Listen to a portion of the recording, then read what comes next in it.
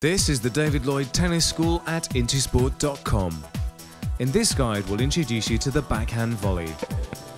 A volley is played before the ball bounces, so you don't have to worry about the bounce and whether the ball has spin on it, but you will have to develop good footwork to get to the ball more quickly. The basic backhand volley is played close to the net, and if possible, when it's still above the height of the net. Hitting the volley from above the height of the net means that the ball can be hit down into your opponent's court, making it more difficult for them to return the ball. Since the backhand volley is played close to the net, you need to know how to get to the net in the first place. These scenarios are covered in the forehand volley guide, so if you haven't already watched it, you can watch it next. Let's start with the grip. When you volley, you need a continental grip for both backhand and forehand. Even if you have a two-handed backhand ground stroke, try to learn a single-handed backhand volley. The easiest way to find the continental grip is to hold the racket as if you were using the edge of the frame as the blade of an axe. If you're right-handed, hold the racket with the edge of the frame pointing at the ground and make sure the base of the V between your thumb and index finger is to the left of the center of the handle. For left-handed players, the V should be the right of center. The volley is a very short action. Some people liken it to a punch action. To do this though, you need to be balanced. Get to a ready position about 2 meters away from the net. Make sure your feet are about shoulders width apart and the racket is at waist to shoulder height in front of you, with your elbows extended. Check, you have a continental grip. Right, now you're prepared and in place. Let's look at hitting a backhand volley. Turn your shoulders slightly away from the ball and take your racket back to a position that's about level with your shoulder, using your free hand to hold the racket up and keep the racket positioned firm.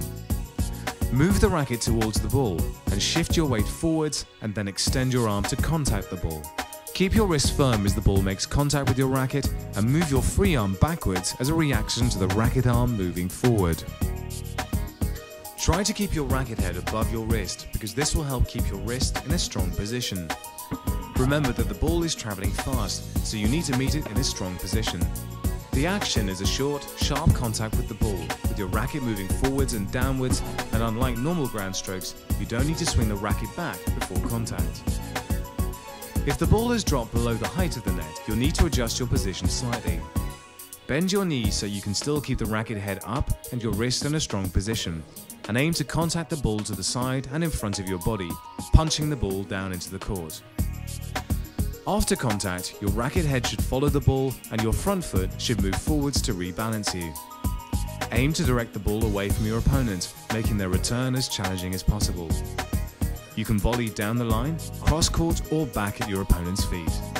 Next, you need to be ready in case your opponent returns the ball, so move back after the volley so that you're about 2 meters from the net again. Move quickly into the basic ready position with your racket head up and in a continental grip again quickly. So that's the backhand volley. Let's recap. The backhand volley is hit close to the net and before the ball bounces. Hold the racket with a continental grip, even if you normally play backhand ground strokes with two hands. As you prepare for the shot, take the racket back to shoulder height with both hands, and as you start the forward action, take your free hand off the racket. Remember that the volley action is short, with very little backswing and a very short follow-through, and punch through the ball with your racket. As you punch through the ball with your racket, move your free hand back in the opposite direction. Make sure your weight moves forward as you contact the ball, and try to hit the ball down into the opponent's court. So having learned how to volley on the backhand side, now watch the practice and drills before having a look at the other variations of the volley in the David Lloyd Tennis School at intosport.com. Intosport.com, the home of world-class sports coaching online.